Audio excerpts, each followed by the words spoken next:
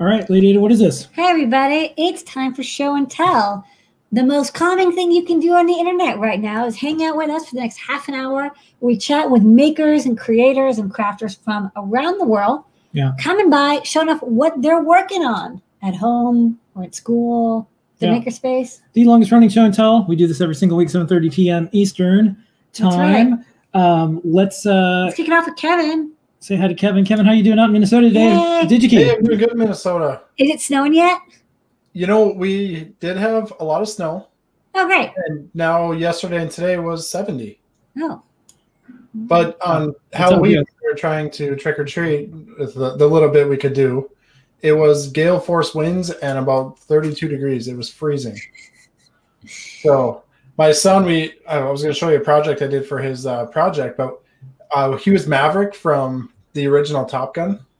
Yeah. So I made him a Maverick jet, kind of like a transformer type thing where he lays down, turns into an airplane. Yeah. And you know how jets are in wind. They don't like it, so it didn't survive the night. Yeah, I saw the video and he transforms. It was really cool. Yep. He's a transformer jet. Yeah, he wanted to be a transformer again like he was last year. He was actually Optimus Prime. But we tried something different. So I used the Matrix portal and just put right in his chest. Used an old T-shirt to wrap it, but it's just a countdown. Just said 3, 2, 1, take off to the candy zone. Yeah, exactly. Cool. It was pretty fun because him and I were working on programming that the other night, and he put it right in his chest, and it was so bright. So we tried dimming the LEDs, and that worked too. But then just putting like something over it as a diffuser. Yeah. I know in the Ada box there's a black diffuser, but we just used like an old white T-shirt and kind of wrapped it, and it worked really well. Sweet. Well, it's awesome to see. Like Halloween, it should be a time of candy, yes, but also creativity, right? It's the one time you can make and create anything. It seemed like this year there was a lot more creativity. I saw it all over Twitter. There was some really cool stuff. Like Sophie Wong's hat was really neat. Yeah. That was cool to see. She might be here if she not showed off. I think a lot of folks had more time to think about all the Lego-like components that they could mix and match for costumes because they may have had a little bit more time at home this year. So I think they got to think about it more. Halloween should be an entire month. We're still getting through all the projects that people sent in to show us. I completely agree. And I would like it to be a month earlier so it's not so cold here in Minnesota. Yeah, that is. Oh, if it would have been today, it would have been beautiful. Yeah, I know. They hit you at daylight savings time too, so it's always tough. All right, Kevin. Well, thanks again for coming by, and of course, please send our thanks to everyone at Digi-Key who made the AdaBox 16 possible. That's right. Yes, and thank you, and everybody looks forward to AdaBox 17. Yes, it's a secret, but there's still time to sign up for it. We have the least amount of openings that we've ever had, so everyone should sign up if they're going to get one. Make sure and sign up early. Okay. Thanks, Evan. All right. Thanks, guys. Take care. All right. Next special guest tonight, Christina from DIY Girls. Hello, Christina. Hey. What's you up to, and what are you doing? Thank you for having me. I'm really excited to be here to be able to share a little bit about what DIY Girls is up to right now with us going virtual. So I guess one of the biggest things we had to really consider is like what types of projects we could still provide for our girls during this time. So I actually have a bunch of stuff here. I actually just made this. I just finished one of our sessions with our girls. Okay. So we taught them how to build a parallel circuit on a mask that we bought at Oriental Trading. So it was very affordable. We always try to make sure we provide all of the girls with the materials that they need because they sometimes otherwise wouldn't be able to just have them at home or be able to have their parents purchase it for them. So the girls had a really fun time making their own mask and designing it. So we did this one today. And then we also had an idea from one of our friends over at Brown Dog Gadgets. They also are makers and creators. So they have a little bot buddy that they created. So we just made some updates, creating some more skins for our girls. So since we're all about girl power, we gave the girls options of like Powerpuff Girls or little creatures that they could pick from. And then we also updated the switches a little bit. So this one actually vibrates. And then we have, if I turn it on, you can't see it, but it's a little girl. And then we updated the switches so that they were a little bit easier for the girls to manage. Oh, that's a cute switch.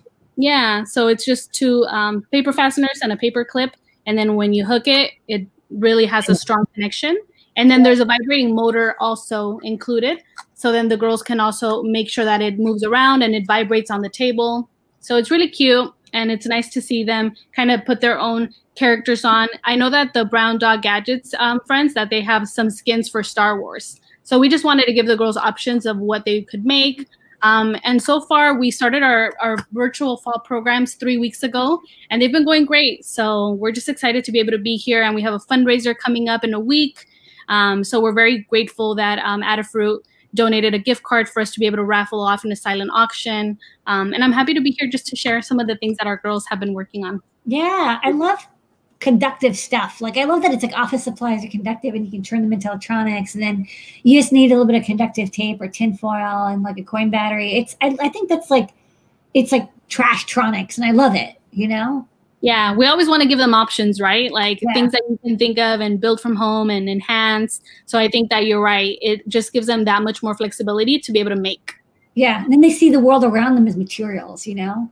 Exactly. It's not just a paper clip, it's a switch. And if folks want to learn more, they can go to DIYgirls.org and information if they want to support the organization and just find out more about it. Yes, please, DIYgirls.org, and you can find out more information about our fundraiser that we're having next week, and then also if you'd like to contribute to our campaign. Thank you so much. All right, Thank you, Christina. Well, come back and show more of the projects, and keep letting us know what other support and help you need. We'll help get the word out. Awesome. We definitely will. Thank you for having us. All right. Thanks, Christina.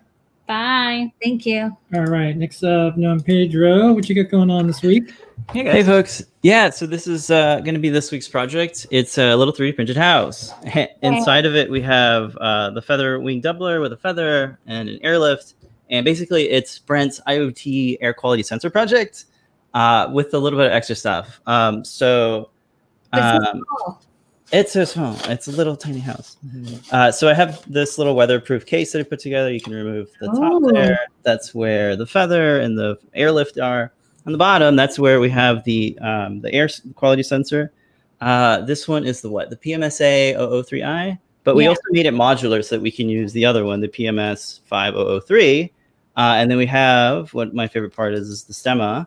It's easy to plug and play. These are little thumb screws just to make it easy to take out. We could do snap fits, but I kind of like the mechanical stuff with. I'll grab that later. If you use them feet, you can use our magnetic feet, and then that's a good idea. You can add magnet stuff to the bottom. Yeah, so we can have different bottoms. So if we want to use a different air quality sensor, we can. And what's cool is the Breakout has the stemma ports on it, so that we can daisy chain different sensors together. So this is the BME 680, and it's just connected over four wires to the doubler over there. And then we're using this guy here, which is like a cable gland to make it waterproof. So you can chain it at the bottom, add different things to it. There's plenty of room in there for a battery if you want to put a battery in there. And then we have these standoffs here in the back there to kind of give it some elevation. And the plate, I have different plates. I kind of thought it'd be cool to have, of course, like the 2-screw plate, but I also wanted to do a tripod plate, which is nice. So you can put a tripod screw in there and add it to whatever. So that will be this week's project, hoping for a Friday release or sooner. Lovely. Yeah. Oh, and actually, we actually had a fire happen. It's a controlled fire. We have like construction. Yeah, development homes are being developed over there, and there was a fire going on. And I can see when the peak fire was. It's a little hard to see in this because like I was playing with.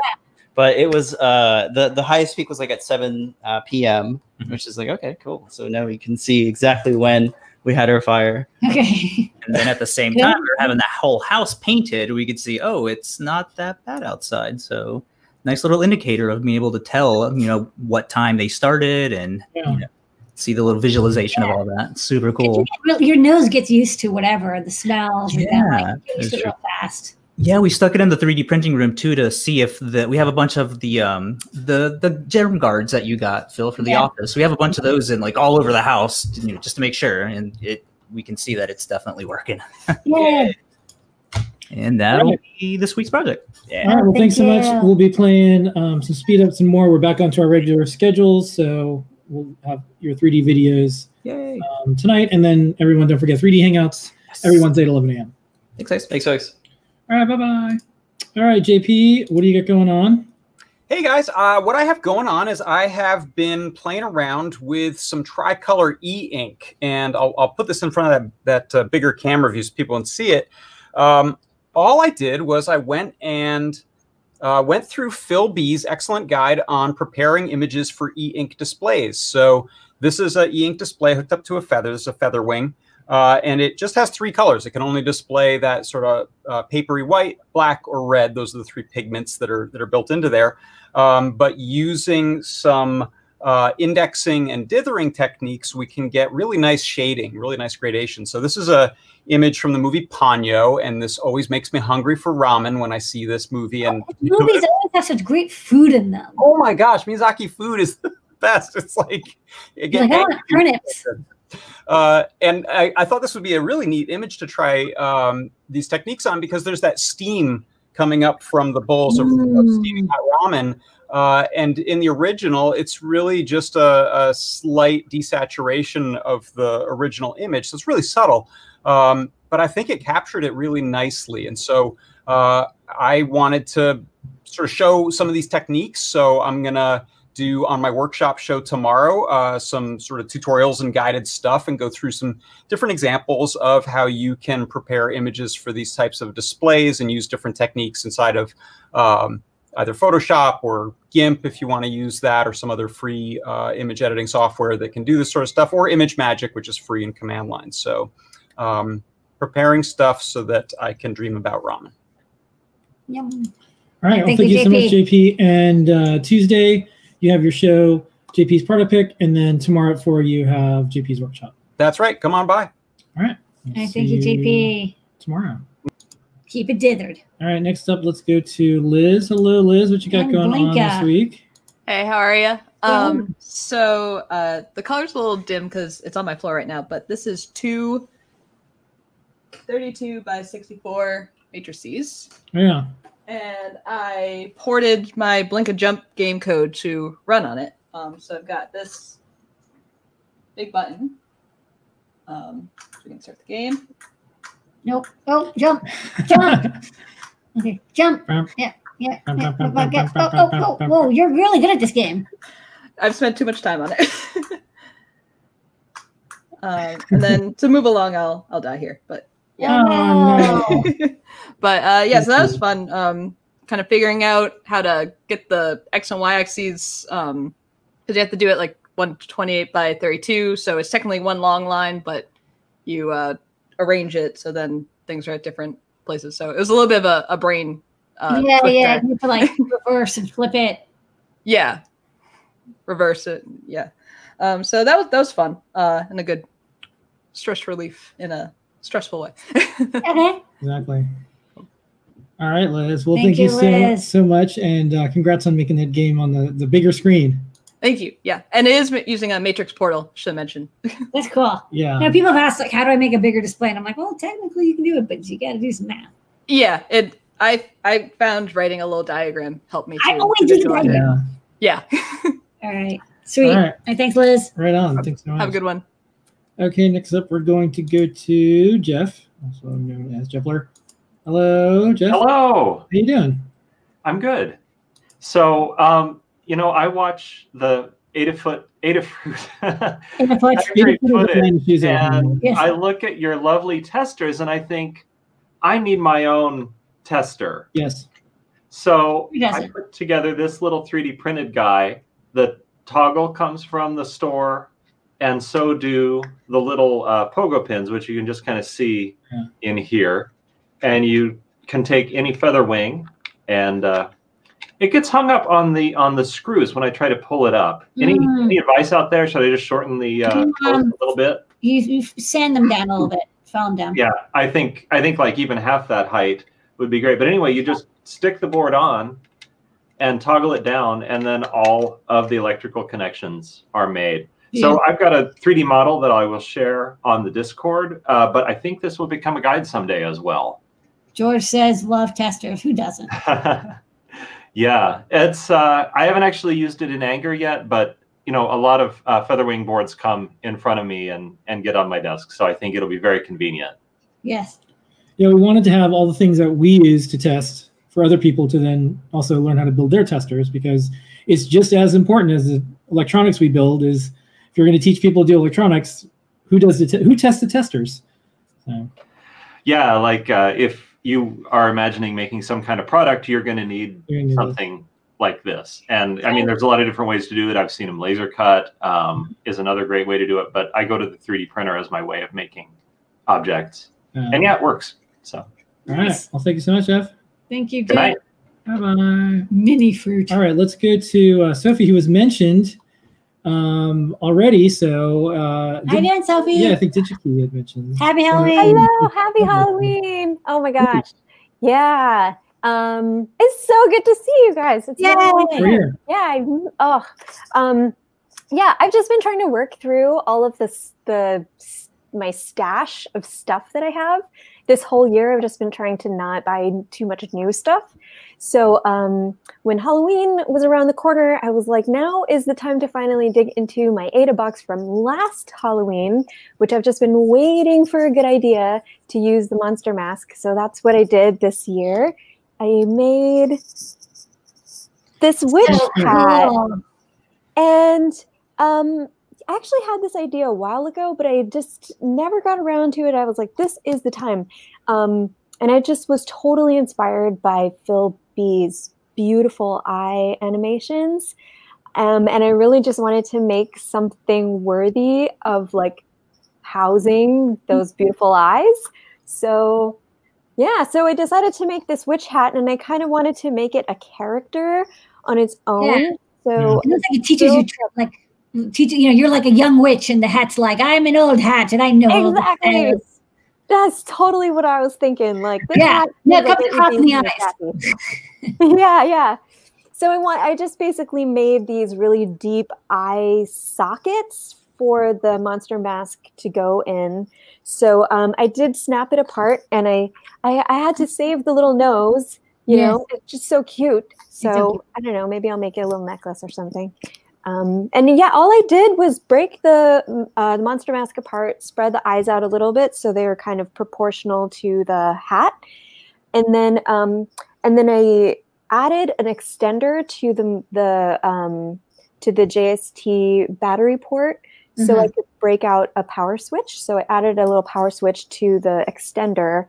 And now I have a little SPDT switch in here, hidden in here. That's just flat, tiny little one. It's I don't know. I had this in my stash. I don't know actually where I got it, but it's it's a little like a lily pad. Yeah, it's a lily pad one. Yeah. Perfect. It's just a nice flat one that I could just kind of stick on there, and then I could hide my battery in the back here behind all these flowers and this ribbon. So. Yeah, now I'm going to probably leave her on this little hat stand, and she's just going to watch me in my studio. Yeah. I love the expressiveness of the folds in the fabric. You know, it really creates the character. Oh, yeah, that's kind of, I wanted it to feel like these eyes were like growing out of it. So I intentionally wanted to make it out of the same material that I made the hat out of. So it's all this fabric, like the same fabric for everything. All right. Well, excellent project, and thanks for coming by and sharing it. I'm looking forward to all your new projects with stuff that you've been storing. So you give me this is a very like Kiki delivery service hat, right? Like yes, super cute. Totally inspired by Kiki's delivery service. And yeah, I first step in going through and using up all my stash was organizing the stash, which really did take me probably the first half of the year. So now I get to go in and dig through it all and turn it into stuff. Awesome. Right all right. Okay, well, Sophie, we'll see you maybe next week. Yep, sounds good. I can't wait till next box. Now you can catch it for the next box afterwards. Yeah. I just got my box. I'm excited to dig into it. Cool. All right. See you in 3 months or earlier. Okay, bye. Bye. All right. Let's go to Tim. Hello, Tim. Hey, how you doing? Tim. What you got going on, Tim? We can't hear you. Let me add the other one. Let's see. How about now? Can you hear me? Yeah. Okay, perfect. So this week you may have seen in the newsletter that PiGame 2.0 was released. So I felt inspired to play with PiGame over the weekend, and I'm always inspired to play with CircuitPython. So what I did is I created this library that lets you output Blinka display IO onto a PiGame display. So we can run a simple test here. Of course, we can get the basic colors with purple and green in Hello World, but we can also do some more interesting stuff. So we can run the shapes. So we can see some bigger shapes from the shapes library. We can have a bigger screen there. We can move everything around. We can get some interaction. So we can run the button demo here, and we can use the display button library, and we can click on it. We get the interaction. Cool. So we can have selected. We can change the background color when that gets clicked. Let's see. And then I love this because she worked so hard on the Blinka display IO. Yeah, for real. So yeah, I have to give a huge shout out to Melissa. I definitely would not have been able to do this without the great work that she's put forth. So yeah, definitely huge thanks there. Let's see. I was surprised actually we get pretty good performance. So the sparkline example from the shapes, we can run that and actually hums right along. That one's pretty cool. And then to save the sort of best for last year, I'll run this one. We can have let's see here. There it is. Oh, yeah, so we can have the mega party parrot there. I don't think she's here, but she'll watch this. She'll watch this on YouTube. Yep. So yeah, I got the libraries published. It's in the community bundle now. So anybody can play with that if they want. Definitely interested in feedback if anybody gives it a try. Sweet. But yeah, that's what I got. Thank you. Thank you so much, John. And thank you for all of your pull request reviews and tests and bug reports. I see you come up and you're always so helpful. Helping us find all these bugs and squish them. It's a journey and we're all on it, but we're gonna do some really awesome stuff in the next few months. So thanks for helping out. Yeah, you're very welcome. Thank you. Appreciate it. Right on. Okay, we still have time for everybody. If everybody keeps it to a couple minutes each, we're gonna go to Daniel, then Lali, and then Mark. Daniel, take it away. Hey, thanks guys for having me on. I teach Python to middle schoolers, and I've been doing this now for about 5 years, and we always use Circuit Playground. And every year I try and have a theme. So last year's theme was Star Wars, and this year's theme is Lord of the Rings. Ooh. But I never got on last year to show any of the projects, so I thought I'd bring on one that we did last year. And this is Star Wars Holocron that the kids made using a real simple Circuit Playground. And if you just turn it, turns on. Hopefully you can see that, and it just sort of glows. Wow, looks great. They turn it and they can change colors. That was red and green. It's probably washed out there. No, I see it. Yeah. Then if you turn it this way, it will change the blink rate of the holocron, and so you can do a slower and slower blink rate, or you can just have it stay on permanently. You can change the colors. So that was kind of a fun little project for the kids, and it helps them learn about not only the Circuit Playground, but even real simple accelerometer information can be used to make kind of fun little projects. So the kids had a real fun time with that. So yeah. So maybe I'll come on next time and show some Lord of the Rings stuff that we're making. Awesome. Yes, absolutely. please. Good themes. And The Mandalorian and all the Marvel movies, you have an endless series of themes. So they'll never. I love the combination of learning to code and hardware, because I feel like coding is so abstract that then when you physically see it, like an LED light or change color, you're like, oh, I understand hex codes, or I understand while loops, or I understand delays. Like it kind of comes together more because you're physically seeing it. Yeah. For middle schoolers, it really helps to have that physical touch. They can actually touch it and see it rather than the abstract. I watched a loop do something. They can actually see the colors change. That's really, really big for them. Yay! Yeah, you can read about hula hoops, but eventually you got to try it. That's right. All right. Thank you, Daniel, and thanks for teaching next generation of coders. All right. Next up is Lali. Hey, Lali. Hey, guys. How's it going? Hey, welcome. Thank you. So I'm here talking about this crowd supply campaign that I've been working on. I was actually on the show about a month ago showing off this Azul board. It's based on the NRF 52840 Express. So this supports CircuitPython, got it OSHA certified. So I've been trying to put some projects around it, and that's what I'm going to show today. So I was kind of inspired by my two little daughters to build more STEM material for young girls, and kind of like what Christina was talking about earlier, somebody who showed up a project. I just want to get kids learning coding and hardware in general. So anyway, with that said, I'm just going to quickly pan the camera to the two projects that I have as part of the crowd supply campaign. Hopefully this works. Can you guys still see my? Yeah. Oh, okay, cool.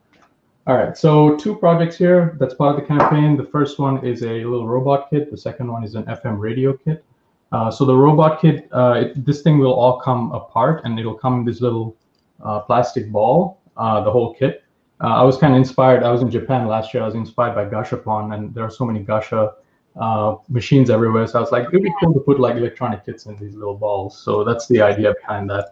But anyway, the kit actually has, so the Azul board that I showed earlier, Bluetooth control, it has a DRV8833 for the motor control, so 2 N20 DC motors. And it also has a little buzzer on it, and also 4 NeoPixels, these angular NeoPixels that you see on the side here. So just real quick, I have it paired to the Adafruit Bluefruit app, and you can actually, drive it. That's fun. And you can also program the NeoPixel. So this thing runs CircuitPython. The crowd supply campaign talks about CircuitPython and the feather form factor. And the idea here is, again, just to be modular. That's the idea. So it'll be using the same brain board, but have different expansion modules at the bottom.